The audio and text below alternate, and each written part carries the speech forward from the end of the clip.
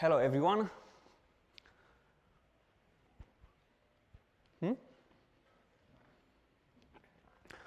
I'm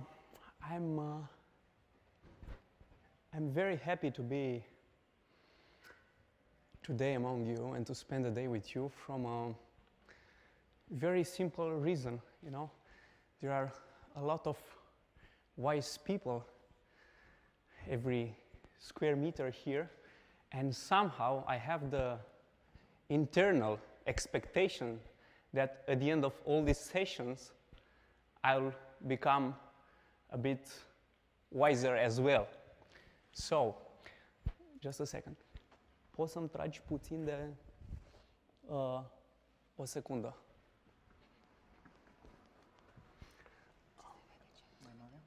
Da, poți să-mi tragi puțin de ăla așa. Nu, trage-l de tot. Vrei să vezi tot scrisul? Da. Pentru că în mai multe sunt mai mari, da. Ok. You know, when I was totally unexpectedly invited to have this TED Talk today, and this was just like 24 hours ago, something like that, I couldn't help but thinking at one thing. I had my first TED Talk back in 2009 when I was just fresh, but being just fresh means being one day fresh from an expedition, very ironically to the same mountain that I now returned from, the Shishapangma, when I had to turn back from 7,500 meters because of an incipient pulmonary edema. So at that time, I was, let's say, explaining in a TED Talk, let's say, my failure at climbing Shishapangma. And it seems so that now, after some years, in 2013, I will explain my survival after my, this time, successful climbing the Shishapangma, the same mountain that I was speaking at my first TED Talk. And one short bracket. Last time I was here, I think, I don't know, 10 years ago, almost 10 years ago, when I was a student in physics in my first year. In high school, I was highly passionate by physics. I arrived here, and I have to admit now with, let's say, with a kind of regret, that at those time, after 1 year here, I thought that my only chance at being successful with physics, of course I was totally wrong, was emigrating and going to do some research outside. Or to be a teacher, like my father, he's a geography teacher, and not doing it so well, let's say. So after 1 year of physics, I took the decision that I want to stay in Romania. I don't want to leave the country. And in my mind, back then, this meant that I had to change my faculty. So I went to International Business Administration in ASE. Quite a change, right? And so am I now, doing international stuff, but not business administration. But it's somehow related with all my path till now. I think cutting-edge science has always meant crossing the line. I think cutting-edge physics has always meant crossing the line. High-end climbing has always meant crossing the line. And successful line crossing, it's an art form, be this in science or be this in sport.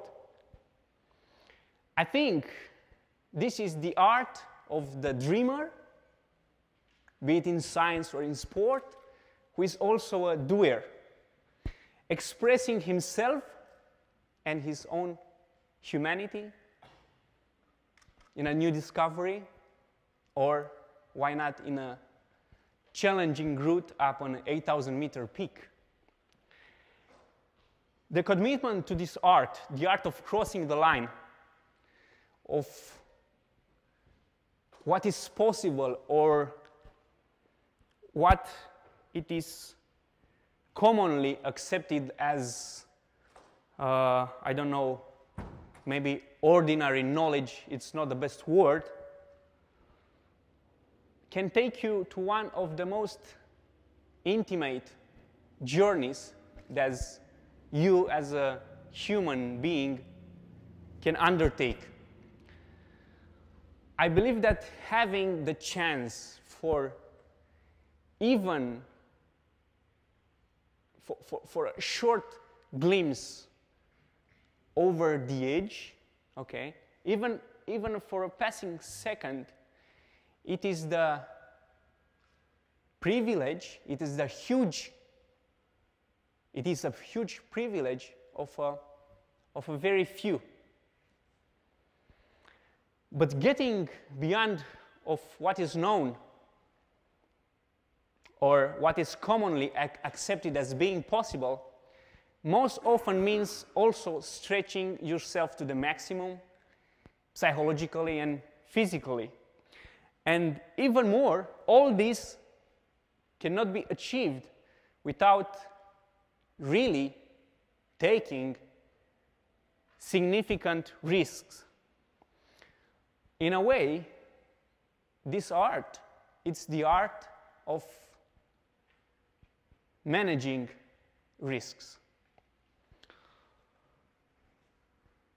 But you will wonder, why bother of getting yourself cornered in such an extreme way?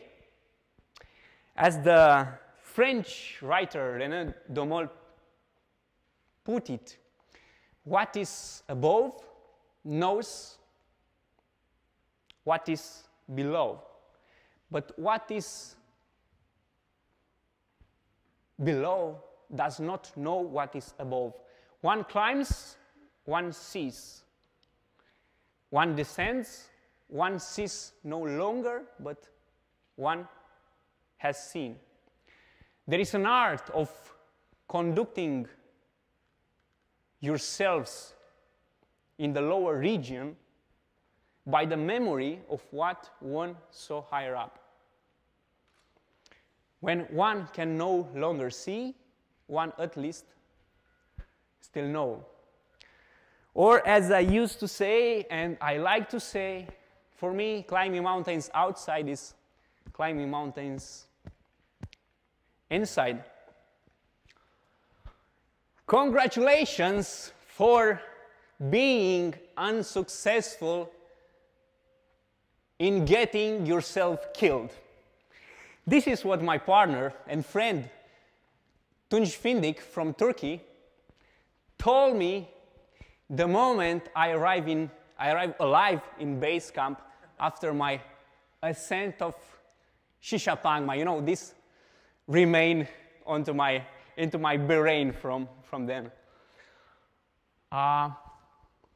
You know, I think I'm a very, very unreasonable man. I'm very unreasonable when it comes, sorry for my small potignelli, but I'm still fresh from my ascent, so blind spot still on my brain. So I'm unreasonable when it comes down to my dreams, when it comes down to the projects I get involved with. And when it comes down to the expectations I set about myself, there are 14 summits in the world crossing the magic line of 8,000-meter elevation.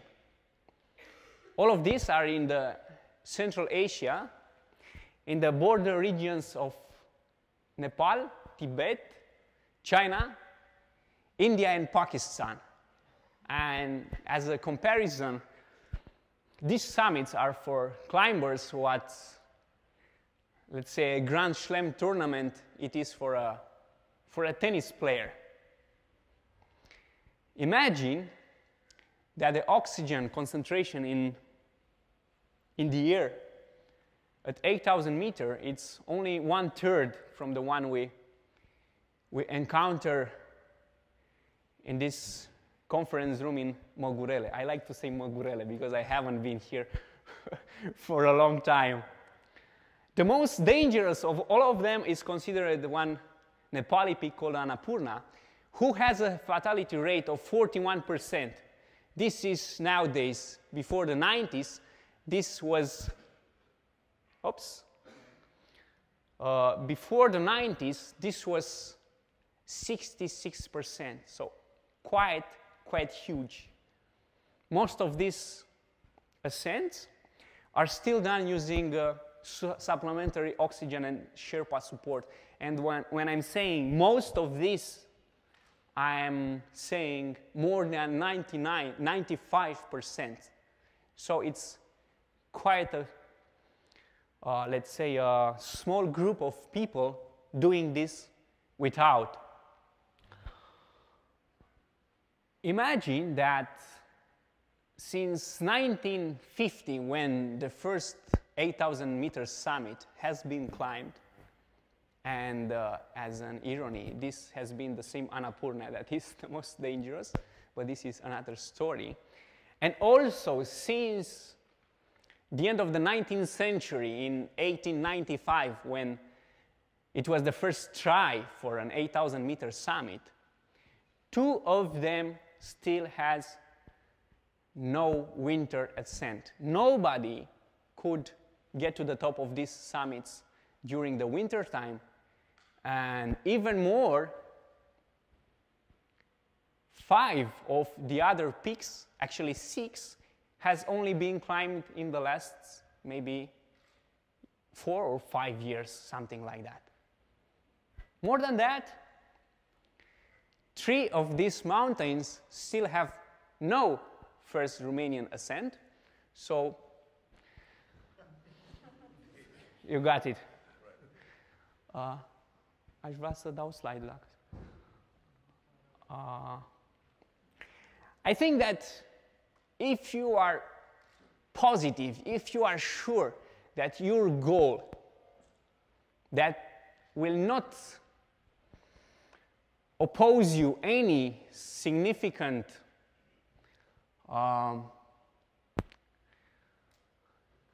will not pose you any significant challenge to attain it, more than likely your project or your goal or whatever you are working at, it is really not challenging enough and maybe really not worth your time.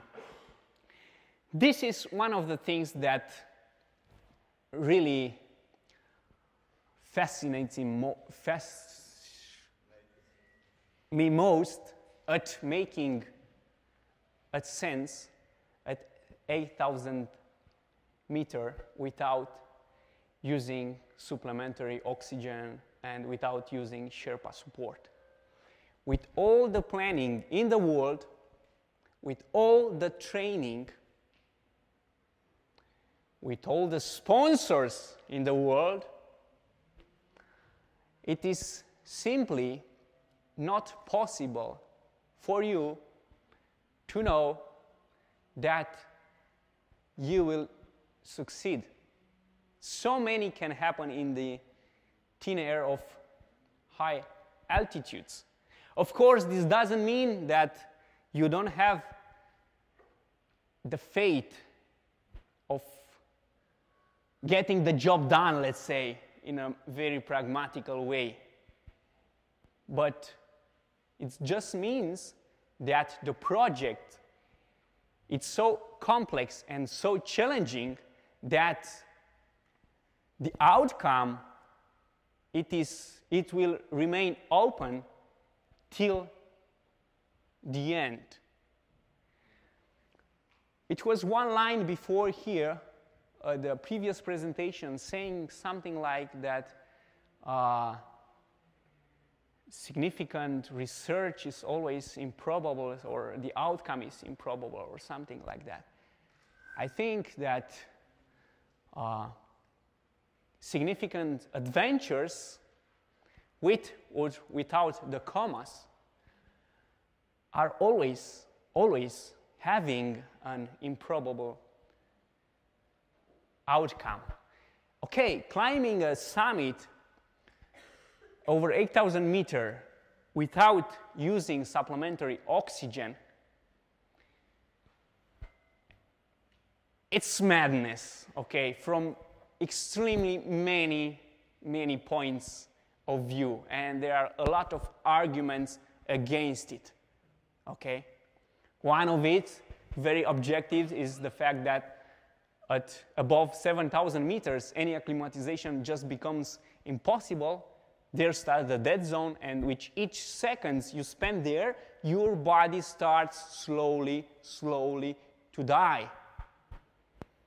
That's why an expedition to such a mountain, usually it takes around 2 months, because most of this time you dedicate for your acclimatization, that you only can get till 7,000. So after 7,000, you just have to climb as fast as possible and come down as fast as possible.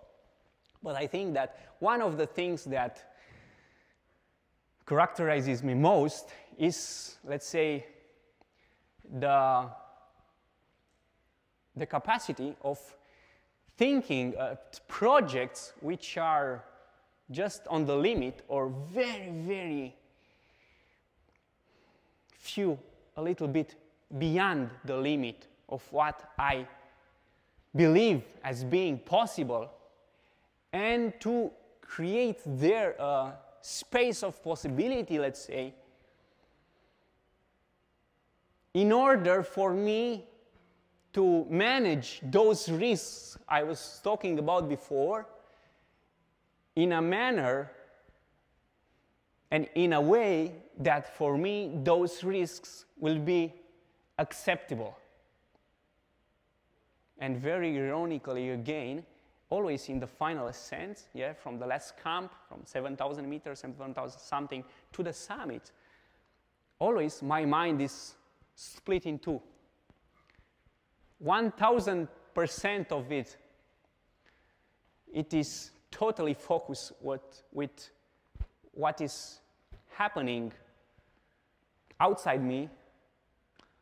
Is that cloud there in 1 hour, let's say, will be a full-blown storm, or if I'm crossing this snow slope, will I start an avalanche, etc., etc.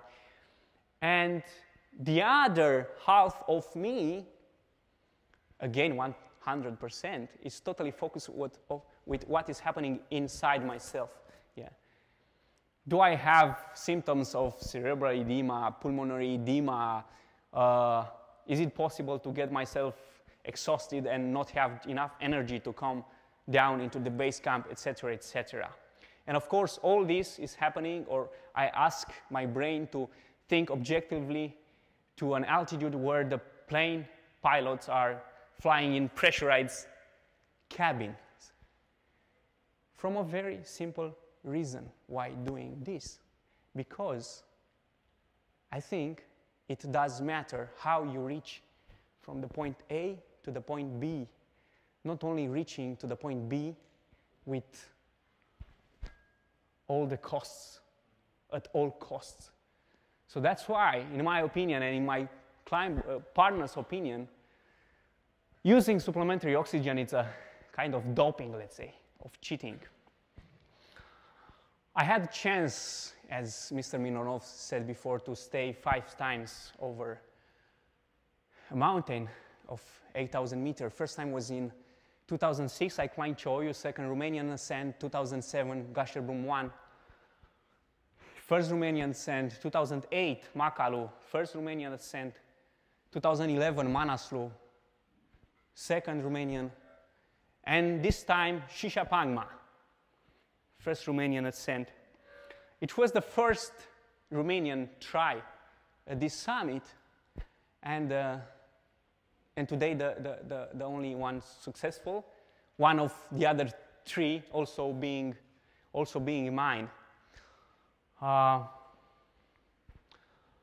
To cut the story short, I reached the summit ridge. This is one of my partners. You can see the exposure. He was climbing with one ice axe on a part of the ridge, the others on the other part of the ridge, and he was like riding the summit ridge. We stayed here a lot of time because it was full-blown wind. Usually, I mean, the meteo was announcing like 30, 40 kilometers per hour. In the summit day, we even had 100 kilometers per hour in summit day. I had some stomach disorder. Because of this, I remained în urmă. Am rămas în urmă. I was behind my partner, so I summited like 1 hour and a half after them. And yeah, this is the summit photo. And yes, this is the summit video. Brilliant.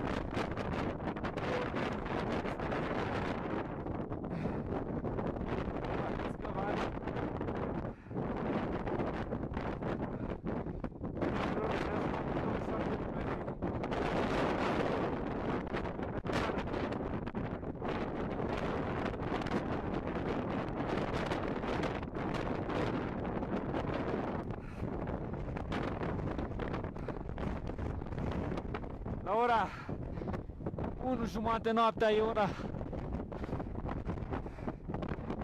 Este ora 3 după amiaza. Oh, Doamne.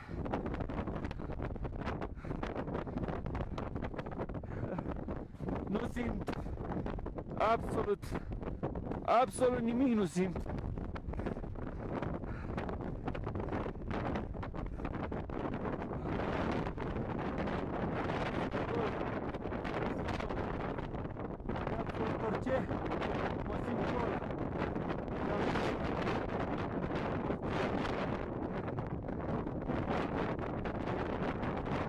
Absolut orice mă simt gol.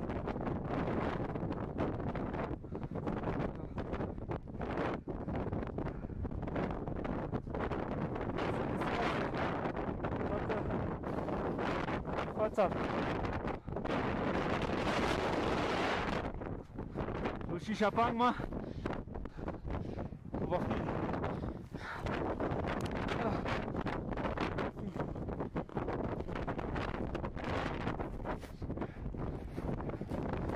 fi extrem de periculos.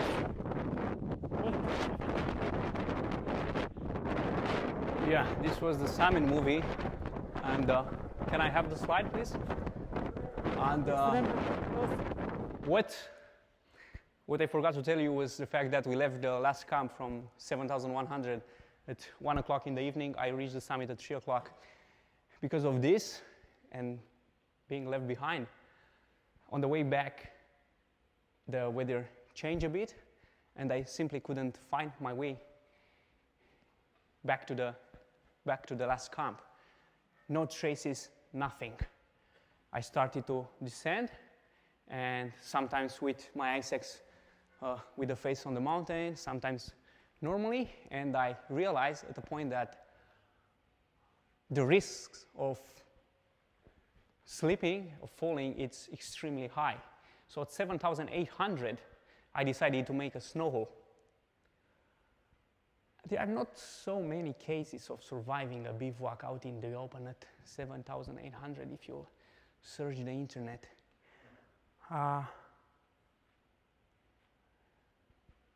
Before releasing my press release a few days ago, and I had to do it because I had to do it, and showing the summit photos and videos, I simply could not watch these images. I could not. I let this on the last moment, on the totally last moment. I made the first hole after some hours just sitting in the snow because I had no bivouac gear. I was just as you saw me on the summit. I realized that soon I will make hypothermia and I will get frostbitten. Anyway, the hole was not full because I was so tired I could not dig it with my ice axe. So I repeat this process 3 times at that night. Last time I was so wasted, I just made a platform for me to hang in my ice axe like this, you know, in order not to sleep. And I waited for the dawn, praying that it will be good weather for me to see down. I had some moments only in the beginning, in the first 2 hours, asking myself, okay, that's it? It cannot be just this. No, it simply cannot be. I have to find solutions, solutions, solutions. So all the time my brain was focused on finding solutions. Why? Because I had to take care of the French guy. It was one French guy, imaginary, or it was my guardian angel, I don't know whom it was, but I perceive it as a French guy, and I have to remain safe and alive just because I have to take care of that French guy. So the French guy actually saved me. And this is the first photo I took when the morning came and I was safely at a lower and okay kind of altitude and of slope exposure with a stalactite grown from my headlamp. And I think on a huge mountain, we are merely small dots on the white frozen snow, most of the time at the mercy of the elements, always searching for the good light. And in our strivings, we often have our moments of doubt, our moments of rătăcire, să-i spunem. But what keeps us going is the faith. We're living on the edge, and this takes us further. In the beginning, and with this I will end my too long TED talk, I said that responsible line crossing is an art form, but I also believe that it is much, much, much more than that. For some, like the speakers today, who daily strive to go beyond of what is known and expand the boundary of science, the crossing the line is a calling. And I dare to say, it's even a duty to envision larger-than-life projects for the benefits of all of us. Because what is crossing the line without the betterment of man? Thank you so much.